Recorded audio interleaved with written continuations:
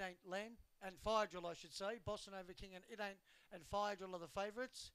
At 4:20 then, It Ain't Len and Diane's Boy at 5:50. As our Sky 1 viewers join us for race 9.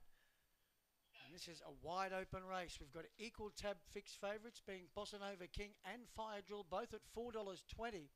But as I speak, that changes. We have an outright favourite. Fire Drill's $4 from Bossanova King, who's still $4.20. Far More Fearless is at $5.50. And it's had good money, $8.50 into $5.50.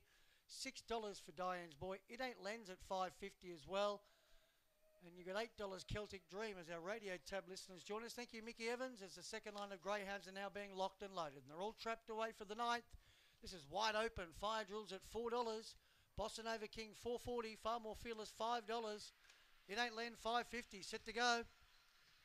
And away, Bossanova King lid pinged and he went straight to the early lead from Far More Fearless, quickly getting to second. Up the third was Spring Wattle, and then we had Denholm Desser and Celtic Dreamer. Well back was Diane's Boy and Fire Drill. It Ain't Len sees them all. Bossanova King leads by a couple of lengths on Far More Fearless, Spring Wattle third. Then we had after that was Diane's Boy and Denholm Dasher in the straight. It's all Bossanova King.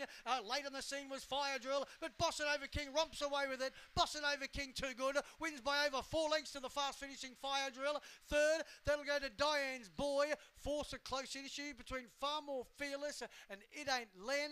And then after that, we had well back in the field was Spring Wattler. And the last pair home were Celtic Dream and Denholm Dasher in a